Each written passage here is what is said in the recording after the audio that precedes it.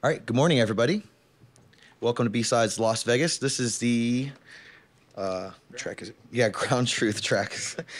Today we have Sounil Yu, and he's going to be giving a presentation, Double Entry Accounting Systems for Security. Just a couple quick announcements before we begin. I would like to thank our sponsors, our diamond sponsor, Adobe, and some of our gold sponsors, Prisma Cloud, SemGrep, and Blue Cat.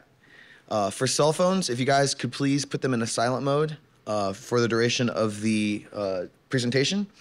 And at the end, if you have any questions, if we have time, I will be walking around with a hand mic. So just raise your hand kindly. And if we don't, and we do run out of time, you can just pull the speaker off to the side and ask questions there. So without further ado, Mr. Yu. Thanks very much. I'm going to hold this. Can I hold this? No. All right. Maybe not. I didn't realize Palo Alto went by Prisma Cloud now. That's their name. Anyway, okay. So thanks for coming. I'm Sounil Yu, and I don't know if you had a chance to see the keynote, but I did make a quick reference to this in the keynote. It's all around how do we start applying certain practices that we know in accounting towards security, right? And so let me, if you don't know what double entry accounting is, I want to give a quick definition. It's a summarized version of what you can just find in Wikipedia, okay? So for some history, back in 1458, the Medicis, I think, or anyway, some Italian guys figured out how to do double entry accounting. Before that, it was single entry accounting. Makes sense, right? And the basic idea is you have these two ledgers. So you have a cash ledger and you have a, let's say, a different ledger, and they are supposed to balance out, okay? But it's just two separate ledgers that help provide a certain set of benefits. And so let me read those benefits, and you can see where it might apply. So it offers an accurate and reliable, comprehensive view of our transactions. It minimizes errors, basically leading to more trustworthy reporting, and facilitates easier compliance and auditing. Sound familiar? It sounds like something we want in security. I hope so, right? So these fundamental principles that we look for in security, well, gee, in accounting we have those. We have something like that already in place. So the question is, where do we have the opportunity to see double entry accounting type of functions happening in security? You just don't recognize it for what it is. But once you recognize it, you're like, this is it. How do we make more of those type of systems? How do we ensure those systems can be reinforced and so on and so forth? So now, as I talk about this, I have to set some foundational principles. Yes, that's how I think. I think in principles because if you disagree with what I'm saying in my conclusions of the principles, then you can disagree. Well, you could disagree with me on those, but let's go. I would rather go to first principles and say, do you disagree with the first principles? That's why I share frameworks all the time. Okay. So one of the things that we oftentimes hear from many vendors is, hey, this is your single source of truth, okay? And that's a myth. I think we all recognize that to be a myth because the reality is that there isn't a single product that tells us the whole truth, right? And I think we intuitively know that. But let me dissect those words for a moment. What do we mean by whole truth, okay? Now, you may have heard the word whole truth before in a slightly separate context, which is in sworn testimony, right? So the question is, what is the truth, the whole truth, and nothing but the truth? And can we actually handle that, right? So what is the truth, okay, and then the whole truth, and nothing but the truth? Well, let's talk through those because those are, you may wonder, like, why do we repeat those three things in sworn testimony? They must be different because otherwise it seems kind of redundant, right? Okay, so what's the truth? Well, it's pretty easy, right? Truth is just don't lie. Don't alter anything in response to a question. So an example in security would be, or just in IT in general is, hey, tell me the encryption status of this widget here. And if I get an answer back that says it's disabled, if I ask a witness and the witness is some tool and the tool says, hey, it's off, okay, then I need some sort of cross-examination, perhaps with a different system or something else that says, no, it's actually turned on. Maybe I go to the actual system or something like that, okay? So this is an example of where I'm not telling the truth, and it's easy to verify. You just go and look for it, and voila, right? Then you have the whole truth. So the truth, the whole truth, and the whole truth is about not omitting key information. And this is actually a lot harder. Okay, how do you know you're missing the whole truth? So I can ask a question. Hey, do I have any security groups that allow inbound access? And I can have a rule that says, nope, I have no security groups. So I may have an alert asking for the whole truth. I'm expecting the whole truth, and the alert is to say, hey, do I see this? Another example beyond what you see here is what you see with a lot of MITRE attack claims. Okay, hey, we see this TTP. Well, you see a very specific form of a TTP, but do you see all aspects of the TTP? And of course, the answer is no, right? And that's an example, again, of a place where you have missing whole truth. And so how you understand the actual truth here is really hard. And I'm going to talk about this in greater detail. But the whole idea of the whole truth is, well, I asked about security groups, and my answer was no, I don't have any Azure security groups, but, well, I might have some AWS ones, right? So I'm not getting the whole truth here. And that's one of the problems that we have in our security tooling. All right. So I'm going to come back to that in a moment, but the last form of sworn testimony, or the last aspect of sworn testimony is nothing but the truth. So I was trying to think of some good examples for this one, and I like making fun of the security vendor industry. So the one I figured was, okay, hey, how secure are you, security vendor in particular? And the answer is, hey, look at all the certifications that we have and all these awards that we won, and somehow that's supposed to tell me that they're secure or that they're a great vendor. And upon cross-examination, we realized they failed their ISO 27001, and they just basically paid for those awards. By the way, I should mention, not all those awards are truly play, but I didn't spend time to figure out which ones were which. But the point is that nothing but the truth is an example of something like this. All right. So, okay. So you understand now what is the truth, the whole truth, nothing but the truth. And when it comes to, as I mentioned, the truth, it's easy to validate. You have the truth, or you can check against the truth, and you know it's false, you know it's not right.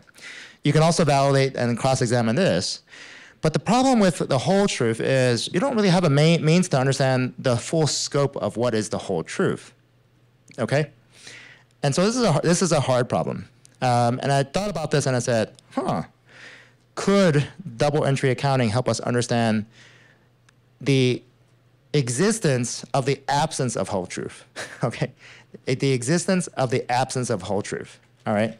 It's a mangled phrase, but bear with me. What I want to know is, am I missing the whole truth? I may not know what the whole truth is, but I at least want to know that I'm missing the whole truth. How would you know you're missing the whole truth? You wouldn't know because you don't have a means by which you do that.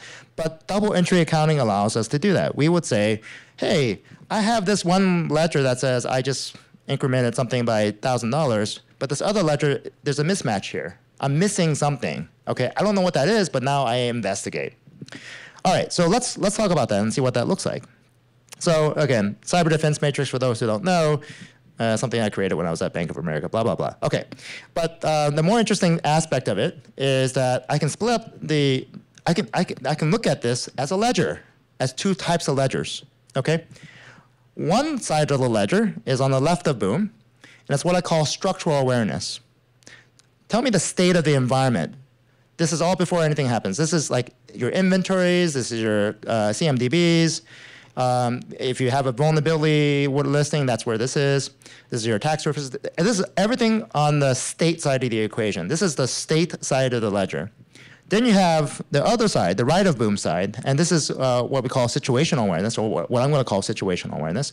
This is after something bad has happened. These are your events. These are your logs, all those sort of things. These are where your compromised systems live, and so on and so on. And so you have ledger 1 and you have ledger 2. And they're two completely separate systems, which is what you want for a double entry accounting system. You don't want them to be, if they were the same system, then it's essentially a single entry accounting system. But these are two separate types of systems. And what's really kind of cool is that they provide quality control for each other. Okay? So let me explain how that works. So let's take, I'll explain as a ledger 1 system, a structural awareness system. This is, again, like a CMDB or something that gives you, again, what I call structural awareness, your state of your environment. So let's say you had some widget, some switch, and at T1, it's on, And at some point, when you poll again, it's off.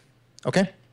So you're maintaining state. First, you know that switch A exists, and now you know the state of the switch. And at some point between T1 and T2, something happened, okay, but in this polling cycle. And so now the natural question is, hey, other ledger, did you see that activity? Okay, did you log that? Because now, if I did, I'm like, okay, good. I at least am collecting. I have a log that observes that activity.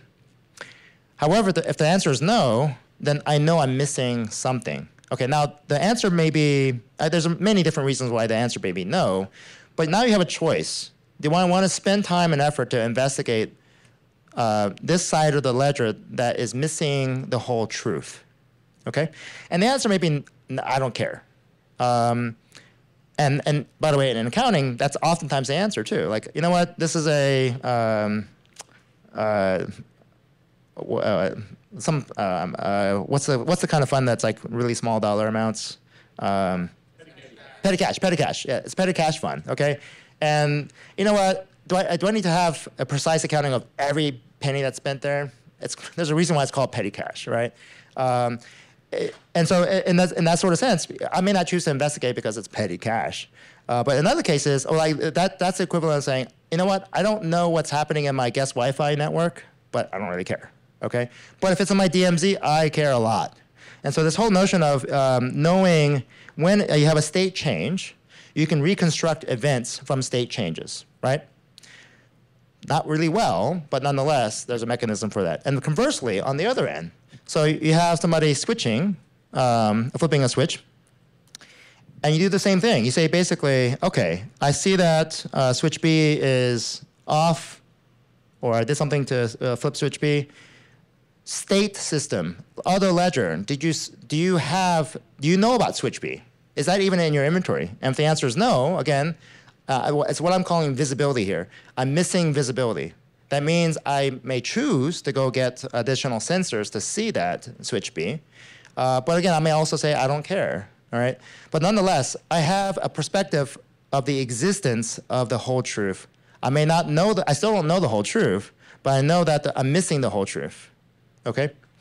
And herein you have this ledger system, which we already have these kind of tools in place, but we haven't figured out how to balance the ledgers together. And so that's the idea, or at least not more than the idea. That's actually what I'm doing. And I'm starting to see vendors actually bring these two systems together. And it's actually pretty cool, because now you're bringing two different systems, but at the same time, you still want them to operate somewhat independently, because that you need those sort of checks and controls. And ultimately, the goal here is, so what I've seen with a lot of attempts here is those who try to take event-based systems and reconstruct state from there, okay? And if anyone's tried to do that, it's hard, and it's painful, and it's highly inefficient, okay? So any reconstruction of state to events and from event to state is going to be incomplete and less efficient, because the way that it works is you have to, like if I'm going to recreate events from state, well, one of the problems is if I don't have the right polling cycle, I'm going to miss the event, right? So am I going to increase the polling cycle so that it's every 1 second? No, it's not going to be it's not reasonable for you to do that. So it will be incomplete. You're not going to have every instance of every state change. But nonetheless, with a sufficient number, with a decent polling cycle, and over time, you will see those state changes, and you'll say, okay, I'm not missing the whole truth. Again, the goal here is not to have the whole truth all the time. It's just to know when you're missing the whole truth. And then likewise, with events to state, well, if there's no state change, then you never know about the resource itself. And so, again, that's why it's going to be incomplete. But also, any sort of event-based system struggles in maintaining state. And so that's the other challenge, that if you've ever tried to do this, it's hard. So my advice to you is, if you want to create this double-entry accounting system, which allows you to basically know when you're missing the whole truth, use it for the purposes of that balancing equation, but not to replace the other side. Okay? Now, there are a number of implications that come as a result of this. First is this perspective of, what is, I mentioned the quick keynote. Some of these things that we're trying to do may put additional burden on us, actually, okay? Because we're now moving into a space where there are standardized practices that look like accounting, and if you're moving into that sort of space, then there's an expectation that you're practicing those generally accepted practices as well. So now the question is like, well, you know what? I don't want to set a bar that's higher than what's in accounting. But think about accounting. How long has it been around? You saw the double entry accounting thing. This was 1458. Okay, and of course accounting existed before then too. It's a very mature practice. It's people care about it a lot because it's all about money, right? And yet, if you ask a CFO and ask them, hey, you know what? How precise is your accounting? Do you have any, how comfortable, what level of variance are you comfortable with? And they'll tell you, oh, it's okay. As long as we dock the boat within 1%, we're good, okay? 1% would be great in cybersecurity. I think we're oftentimes asked for like 0%, okay? Like no mistakes, no anything, right? Like, how realistic is that for us if finance, which is a much more mature practice with many more tools and many more processes, can't even get to zero themselves? So why are we setting a bar that's higher than them for ourselves or for our external regulators? And then now for many organizations, they actually still practice single entry accounting when they're small. And they don't need to, there's like a whole cash accrual system, and there's a bunch of things that, I'm not in finance or accounting. Those who've ever studied it, I'm sure you know what I'm talking about. But there's a point where you switch. You say, you know what, we need to have more rigor here. And so I'm not suggesting double entry accounting is perfect for everyone. In fact, it's not, double entry accounting in accounting is not perfect for every organization either. So at the right time, you switch and you say, okay, we need more rigor here. There's an expectation of more rigor. When is that for cybersecurity as well? Because we can do this. We can actually do double entry accounting, but it's going to take a little effort. Well, partly because sometimes you don't even have a CMDB. You don't have a SIM. You don't have something that captures that. You don't have the other side of the ledger. But once you do, now you have the ability to now do this double entry accounting. Okay, and then I just leave it with this question of, do we want to have something like Sarbanes-Oxley for security? Because it comes with penalties if you don't do it right. But as I mentioned earlier, we're already getting penalized with lawsuits and SEC fines and, in some cases, criminal prosecution because we don't have these practices well understood. All right. Now, this is just one example of accounting, an accounting principle. You saw me talk. You may have heard me talk about impairment and other sort of practices. There's other systems that we've seen that may seem like double entry accounting, but actually end up being more single entry accounting. Those are just where it goes back to the truth question. In other words, you say, hey, something is saying we are compliant in this way here, and I just need to verify that compliance is happening. That's not double entry accounting. That's just tell me the truth, I'm confirming and doing cross-examination of the truth. Pretty straightforward. But I think the whole truth, again, is a really hard problem because you don't know if you ever know the whole truth. But double entry accounting helps us do that. So, okay, with that, questions? Go ahead. I like this, obviously. Thank you. I love applying other business concepts to security. That makes perfect sense, right? Because we're not doing anything new. So taking legal concepts, whole truth, and how you respond, and is that fully the correct answer or intentionally vague, right?